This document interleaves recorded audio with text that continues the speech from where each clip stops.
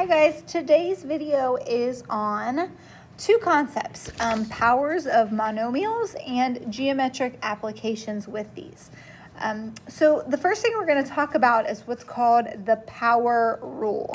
So the power rule is when you have a variable raised to some power. So you can see in this example that we have x to the a power. And we are raising that to the power of b. So when you have a power raised to another power, you actually multiply those powers together. So we would have x to the a times b power.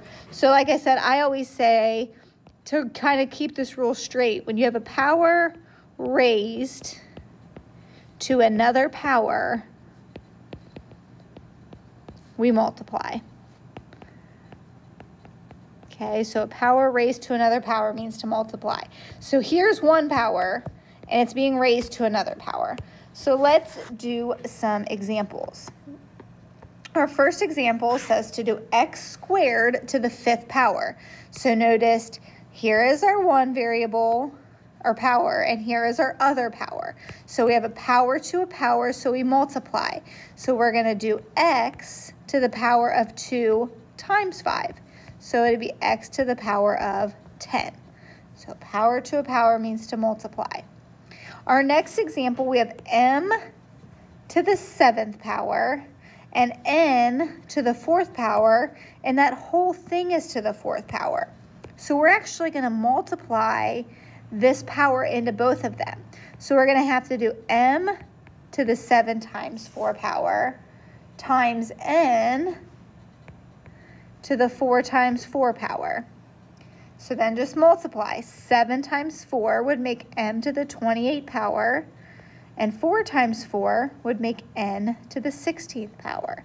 So we'll just leave it m to the power of 28 times n to the 16th power. So that's number 2. Go ahead and try number 3 on your own. Keep in mind, there isn't an exponent written on our C, and when there isn't anything written there, it's assumed that there's a 1 there. So go ahead, that's like c to the 1st power and d squared, or d to the 2nd power, and we're cubing that whole thing. So go ahead and multiply that power of 3 in. So power to a power means we multiply.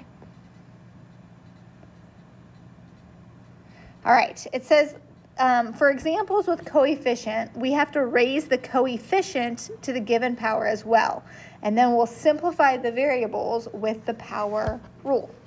So let's do example 4 together. So we have 5x to the 7th power squared. This 2 has to go to the 5, and it has to go to the 7. So we're literally going to do 5 squared times, and then I have to do 7 times 2 because we have a power times another power. So 5 squared, that's like doing 5 times 5, so that's 25. And then 7 times 2 would make x to the 14th power. So our answer is 25 times x to the 14th power. All right, similar kind of thing here with number 5. So I'm going to have you try this one on your own. You have to multiply or distribute this 5 in. Again, keeping in mind, since they don't have an exponent on that y, it's like a 1. So you're going to have to do 2 to the 5th power, x squared to the 5th power, and y to the 5th power. So go ahead and try number 5 now.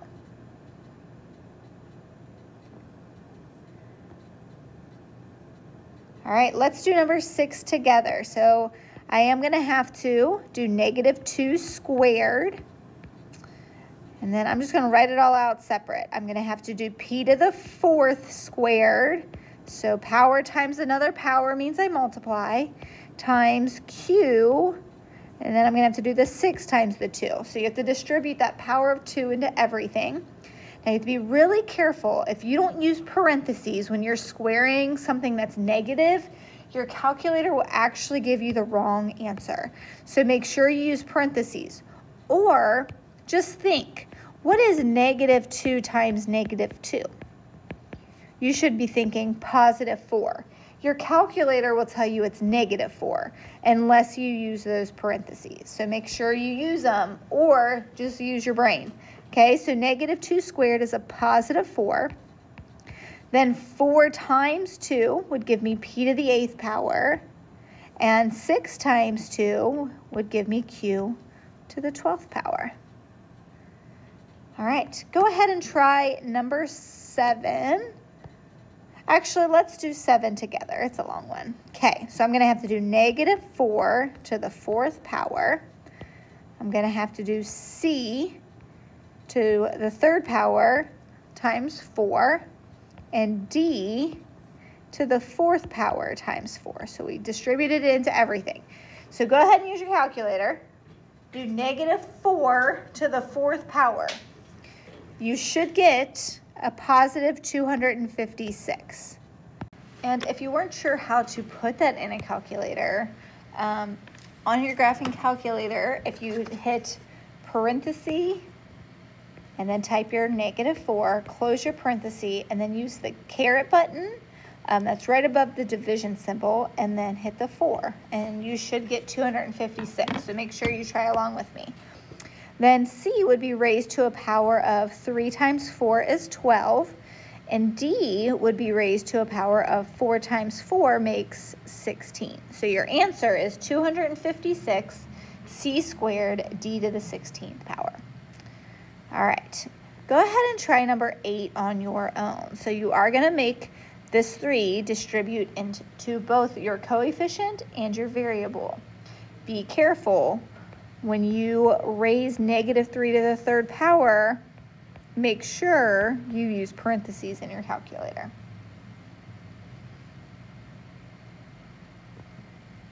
All right, on number 9, I'm going to go ahead and distribute this 3 to the 1/2. So I'm going to do 1/2 raised to the 3rd power, a to the 3rd power to another 3rd power. I'll do 3 times 3. b would be 4 times 3, and c to the 5th power raised to the 3rd power, I'd have to do 5 times 3. So again, in your calculator, I would do parenthesis 1 divided by 2, close your parenthesis, then that little caret button 3, and hit math, enter, enter. You should get 1/8. A would have a power of 9, since 3 times 3 is 9. B would be raised to a power of 12, since 4 times 3 is 12. And C would be raised to a power of 15, since 5 times 3 is 15. That is your answer to number 9.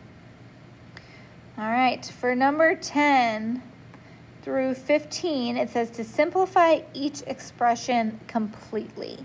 So let's go ahead and do number 10. This is going to combine what you learned the other day with what we're doing now. So it's putting both concepts together.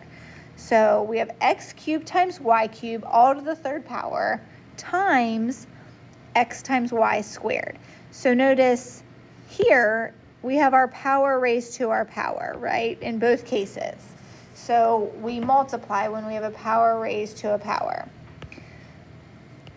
So distribute this in, and you would have x cubed times 3, and then y cubed times 3.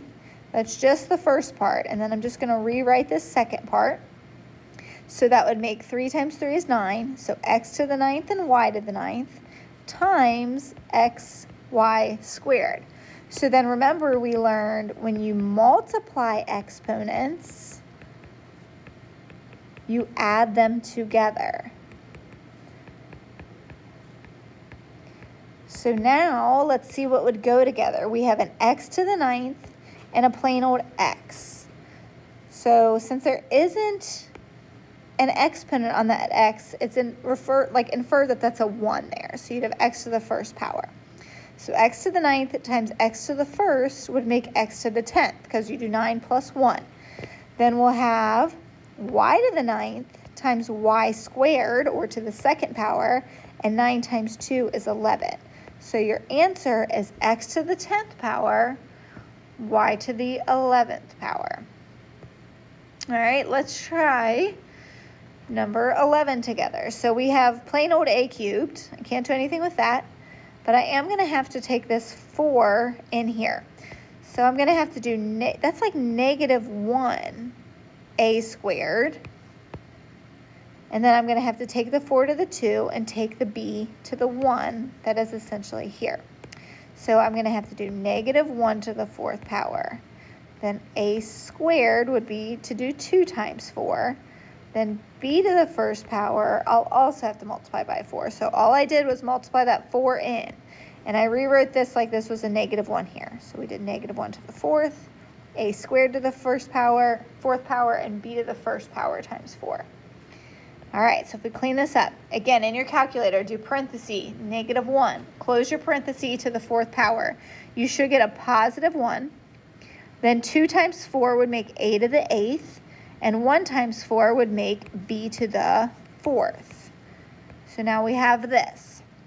So now we can go ahead and truly multiply together. So we have an a cubed here and an a to the 8th here. So when we multiply with exponents, we really add them together. So 3 plus 8 would make a to the 11th and then b to the 4th. And honestly, you do not have to put that 1 there. You will see a to the 11th, b to the 4th. And that is just fine, just like that. All right, let's try number 12. So first, we're going to have to multiply or distribute this power of 2 in here.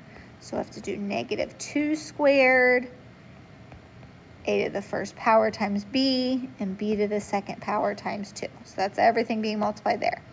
Then over here, I'm going to do the same thing with this power of 2. So I'm going to have to do 3 squared. Then I'm going to have to do a squared times 2, and b to the 1st power times a power of 2. All right, so we'll clean it up. So negative 2 squared is 4. 1 times 2 would make a squared, and 2 times 2 would make b to the 4th. So that's what's there. 3 squared is 9. A would be to the 4th power, since 2 times 2 is 4, and 1 times 2 is 2, so b to the 2nd power. So then now we can go ahead and multiply. So we'll have to do 4 times our 9, which is 36. Then we'll do a squared times a to the 4th. So we're going to add, that would make a to the 6th. Then we'll have b to the 4th and b squared, and 4 plus 2 makes 6. So we'll have a b to the 6th. So our answer would be 36, a to the 6th, b to the 6th. All right, let's jump down and do 14 together. So we have 2a squared all to the 3rd power plus a to the 4th times 3a squared. So we first are going to take care of our power to a power, and we will multiply. So we are going to have to do 2 to the 3rd power. Then I'll have to do a squared times the 3, because power to power means we multiply. So let's do this first. So 2 cubed is like doing 2 times 2 times 2, which is 8. And then 2 times 3 would make 8 times a to the 6th power. On this side, we do not have a power to a power. We just have 2 things being multiplied. So to multiply, remember, we just add. Also keep in mind, this is like a 1 in front of here. So when we go to multiply, we'll do 1 times 3 and get 3. Then we have an a to the 4th times a squared. When you multiply with exponents, you really just add. So we'll do 4 times 2 and get 6. Now look at what happened here. We have an 8a to the 6th and a 3a to the 6th power. So we do have a like term. We haven't seen this yet. So this is the same thing. It's like having an 8x and a 3x. So think about it that way. If I said do 8x plus 3x, you would tell me that's 11x. So same thing here. We have an 8a to the 6th and a 3a to the 6th. So we have 11a to the 6th power. And that would be your answer. All right, let's go ahead and try 15. So we do have a power to a power here. We have a power to a power here, and we do not in our last part. So let's do the power to power first. So we do have to distribute that 4 in. So I will do 3 to the 4th power times x cubed would be 3 times 4. And y to the 1st power, I'd have to do y to the 1st power times 4. So 3 raised to the 4th power is 81. 3 times 4 makes x to the 12th. 1 times 4 makes y to the 4th. So that's my first part. All right, over here I'm going to have to do minus 7 squared. Then I'll have to do x to the 5th to the power of 2. So I multiply. And y to the 1st power times the power of 2. So I multiply. 7 squared is 49. 5 times 2 would make x to the 10th power. And 1 times 2 would make y squared. And then I still have this times x squared, y squared. It's not raised to a power, so there's nothing to do there. All right. We still can multiply these two together. So I'm just going to kind of rewrite this first part. So 81 times x to the 12th power, y to the 4th power. So then remember, when we multiply with exponents, we truly add them together. So this is like a 1 in front of here. So 49 times 1 is just 49. Then we have x to the 10th times x squared. And 10 plus 2 makes 12. Then we have y squared times y squared, and 2 plus 2 makes 4. So we have 81 x to the 12th, y to the 4th, minus 49 x to the 12th, y to the 4th. And look what happened again. We have a common denominator. Or not a common denominator, a common like term. We have an x squared, or x to the 12th, y to the 4th, x to the 12th, y to the 4th. So they're the same. So this would be like doing 81x minus 49x. These are the same. So you're going to do 81 minus 49, and you get 32 x to the 12th, y to the 4th. And that would be your answer. All right, so go ahead and flip it over to the back. These are all geometric applications. So it says to find the perimeter and area of each figure below. So let's kind of recap here. Remember, perimeter is when you add up all the sides. It's the total length around your object. So add up all the lengths or the sides. And your area is the amount inside.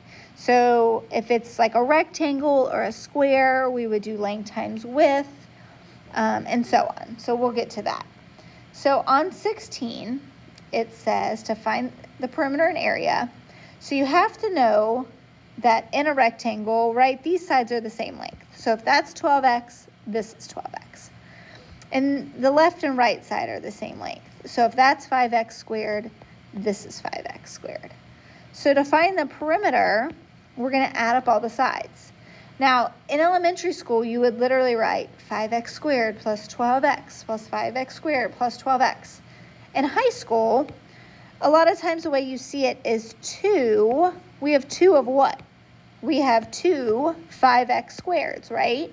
So we can write 2 times 5x squared plus we also have 2 12x's. And then we'll solve that. So 2 times 5x squared would make 10x squared, and 2 times 12x would make 24x. So this is just your perimeter. Those are not like terms, so you cannot add those together. All right, so since this thing is a rectangle, to find the area, we're going to do the length times the width. So the length is 12x, and your width is 5x squared. So area equals length times width. So we said the L was 12x and the W is 5x squared. All right, so when we multiply these, we're going to have to do 12 times 5, which is 60. And then this is like an x to the 1st power. So we'll do x to the 1st power times x squared. We are multiplying, which means we add these exponents. So 1 plus 2 makes 3. So your answer would be 60x to the third power. All right, so for this triangle, let's find the perimeter first. So remember, perimeter means to add up all the sides. So we are going to add up all the sides in this one. So we have 4a squared b plus 10a squared b plus 3ab. So in order to combine like terms, they need to literally be identical. So notice our 4 has an a squared b and our 10 has an a squared b. But the 3 just has an ab, so that's not identical. So we can only combine these two together. So 4 plus 10 would make 14 a squared b. Then I don't have anything to add this onto, so it's just going to kind of go on the end. So your perimeter would be this entire thing, 14a squared b plus 3ab. All right, so now to get the area. Remember, to find the area of a triangle, you do 1/2 the base times the height. So the base is the bottom and the height is how tall the thing is. So let's plug those in. So we'd have area equals 1/2 times 3ab, because that's my base, times my height, which is 4a squared b. Let's multiply first. All right, and I'm going to wait to do the fraction at the end. Let's just multiply these two things. So we'll just kind of let the fraction 1/2 hang out for now. Okay, so 3 times 4 would make 12. You have an a to the first power and an a squared. When you multiply, you add. So that would make a cubed. You have a b to the first power and another b to the first power. So 1 plus 1 makes 2. So now we know that half, whoopsies, we know that half of 12 is 6. So I could say my area is 6a cubed times b squared. And that would be your answer. Let's jump down and do number 20. So for these, we're just finding the area. So remember, the area of a circle is pi times our radius squared. And they tell me my radius is this 3xy cubed. So I'm going to put that in for my radius. So it would be area equals pi times 3xy cubed squared, because you do your radius to the second power. So we're going to have to distribute this power of 2 in. So when we do that, we'll have to do 3 squared times x squared times 3 times y to the power of 3 times 2. All right, so let's clean it up. 3 squared makes 9. X squared is just x squared. And then 3 times 2 would make y to the 6th power. And we're just going to leave our answer kind of like that. We'll leave it with pi. So I'm going to rewrite it 9 pi x squared y to the 6th. And that would be your answer. All right, that concludes your video on the power rule and geometric applications of the power rule and multiplying monomials. If you have any questions, let us know.